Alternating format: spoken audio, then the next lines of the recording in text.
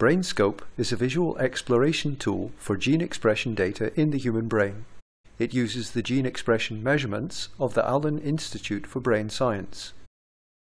This video will give an overview of the user interface for the Dual Explorer for the adult human brain. First, examine the centrally placed scatter plots. These are the gene map and the sample map.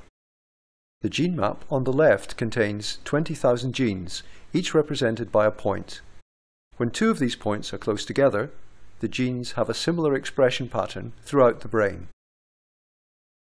The sample map on the right contains 105 samples, each with a unique location and annotation in the brain.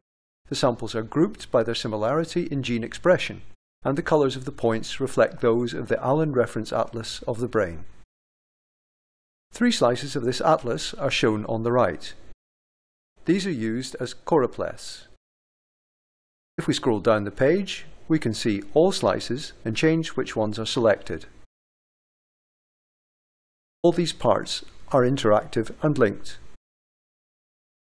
If we move our mouse over one of the samples in the sample map, several things happen. The sample is highlighted and its name is shown in the map. The corresponding anatomical area in the brain is highlighted in the choropleth so we can see its location, and the gene map changes colour. Each gene is now coloured by the expression in this sample. Red points are genes with high expression, blue points have a low expression. Brain regions can also be selected directly by clicking in the choropleth. Here we also see the full name of the brain region. Now we explore the gene map. When we move our mouse over the gene map, we highlight a set of 50 genes around the pointer. The name of the center gene is shown on the plot. The average expression of the 50 genes is shown both in the sample map and the choropleths on the right. The sample points change size, and the choropleth is coloured by expression, again with high in red and low in blue. If we click in the gene map, sample map, or choropleths, we make a selection. All these selections are automatically saved in the selections list on the left. By right-clicking on a gene selection, we can directly perform a gene ontology enrichment analysis in Top Gene or Enricher. By right-clicking on a map, we can see several options for selection methods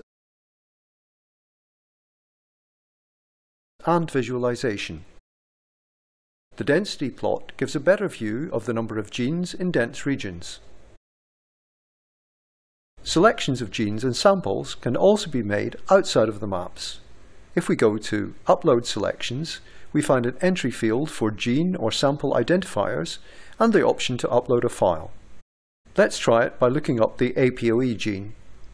The gene is highlighted in the gene map, and its expression is shown in the sample map and the choropleths on the right. Finally, the top left of the screen contains the ontological tree of brain regions.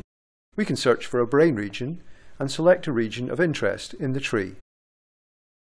You can get more help by enabling tooltips or reading the help. Thank you for watching this video and enjoy using the BrainScope portal.